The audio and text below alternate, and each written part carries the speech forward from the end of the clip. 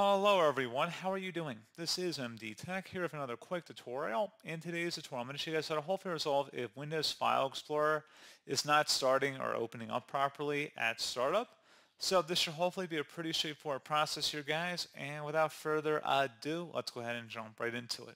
All you have to do is open up the search menu, type in regedit, R-E-G-E-D-I-T, best match, should come back with registry editor. Go ahead and right click on that and select run as administrator. If you receive a user account control prompt, select yes. And before you proceed in the registry, I would highly suggest you create a backup of it. So if anything were to go wrong, you could easily restore it back. And in order to create a backup, it's very simple. All you have to do is select File and then Export. File name, I'm recommend naming it the date in which you're making the backup. Set export range to all and save it to a convenient and easily accessible location on your computer. And if you ever needed to import it back in, all you would have to do is select File and then Import and then navigate to the file location. So now that that is done, we are ready to begin. And we're going to start off by double-clicking on the HKey local machine folder. Do the same thing now for the software folder, so double-click on that. Double-click on Microsoft.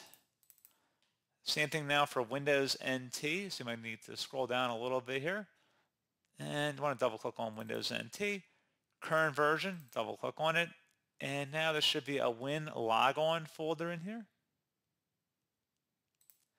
So now that we have selected Win Logon, on the right side you want to locate a value that says shell. Go ahead and double click on that. You want to make sure the value data is set to Explorer.exe. Again, Explorer.exe, exactly how you see it on my screen.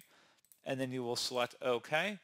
Once that is done, we're going to go ahead and actually close out of the registry editor here and open up the search menu, type in CMD, best match, should come back with command prompt, right click on it, select run as administrator, and then select yes if you receive a user account control prompt. Type in SFC and then a space / scan now. Scan now should all be one word attached to that / out front. Hit enter on your keyboard to begin the system scan. This will take some time to run, so please be patient.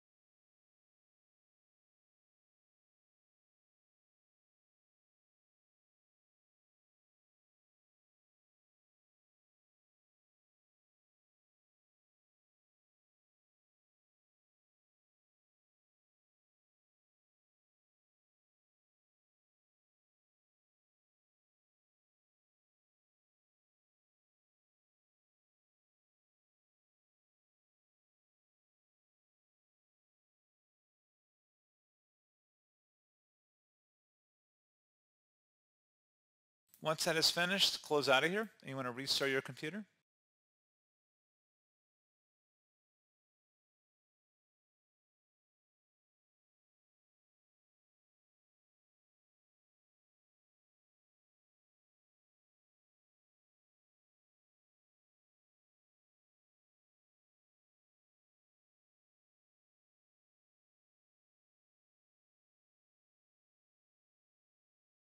And then hopefully this pointer issue has been resolved. So as always, thank you guys for watching this brief tutorial. I do hope I was able to help you out, and I do look forward to catching you all in the next tutorial. Goodbye.